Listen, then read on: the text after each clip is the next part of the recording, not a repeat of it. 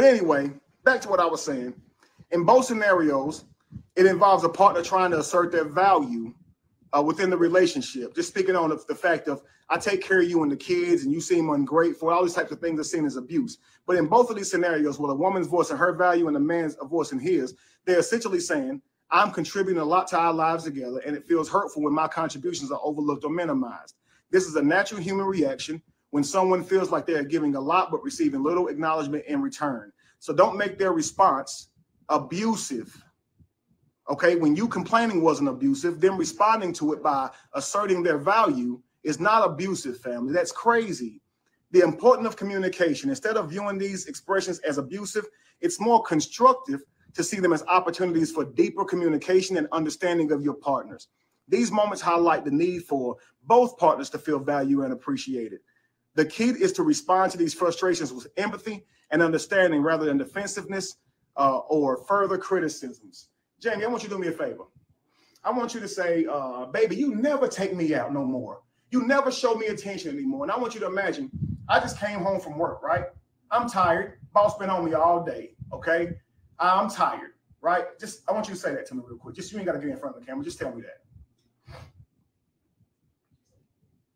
I never take you out anymore. I never show you attention. It's been 6 months since I took you out. You never take me out anymore. You never show me attention. It's been 6 months and you never do anything. Man, do you know how much I'm going through at work? You see me working all these hours overtime. You need to recognize that I'm doing all these things for our family. And when I come home, I got to hear you complaining about how often I take you out. Man, I'm sick of this shit. I'll be home in a little while. See how I didn't hear anything that you said. And I'm blaming you for bringing me complaints while I'm going through something instead of hearing that you want to spend time with me, man. Now, in that moment, you sounded angry, right? This time I want you to sound really sad, but say the same thing. Baby, you never take me out anymore. Babe, you never take me out anywhere. We don't do anything. It's been 6 months. Damn, babe. Don't you see me trying? Don't you realize everything I'm doing is for the family? And these last 6 months, haven't we been struggling financially? This is why I'm working all this overtime. Taking you out will require me to spend more money that I don't have. You should be grateful. See, I still didn't actually hear you, did I? Now pretend you heard me. Baby, I do understand that you have to work all these hours. You're absolutely right. Forgive me for making that an issue. Neither one of us got what we needed there. So what should happen is, if you say the thing you said and I say the thing I said, both of us should have an understanding for each other. Even though I'm working all these hours, you still want to spend time with me, right? So what I could say is, hey, baby, what I could say is, let's set a date then. Now watch this, guys. Watch this. Same complaint. Come to me absolutely upset, right? You never spend time with me. It's been 6 months since you even took me out, right? I feel like I'm not even noticed. Say that to me. It's been 6 months since you ever took me out. We don't do anything. And oh my gosh. You know what, baby? I understand. How about we set a date? Right now, funds ain't where they should be because I'm trying to work extra so we can cover these bills. It's tough times. But maybe we can go out to a picnic or something like that doesn't cost money. How does that sound to you? Okay, let's set a date and let's go out and have a good time. And I apologize if I haven't been paying attention to you. I just been overwhelmed with a lot on my mind.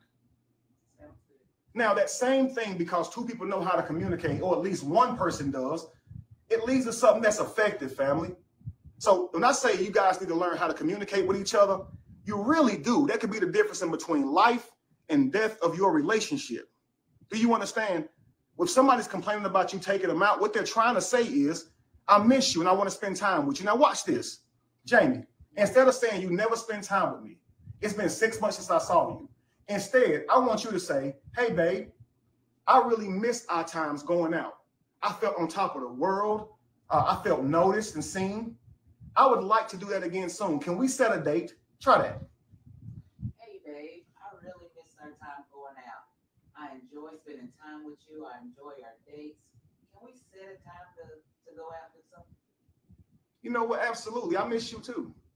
Yeah, I love setting those. I love doing that. I guess time got away from me because I've been working so much. But yeah, now you saying that, man, I actually missed that too. So yeah, let's set a day. How about I have to work. I've been having to work every weekend. But how about on Tuesday? Been giving me Tuesdays off. You want to go out and do something on Tuesday? Boom. Now, listen, going to your partner critically may bring the worst out of them. But just going to them and saying actually what it is that you need and being vulnerable may bring the best out of them. So your goal as a husband or wife is to motivate your partner and inspire them to want to do something for you, not make them feel guilty for failing to do something for you.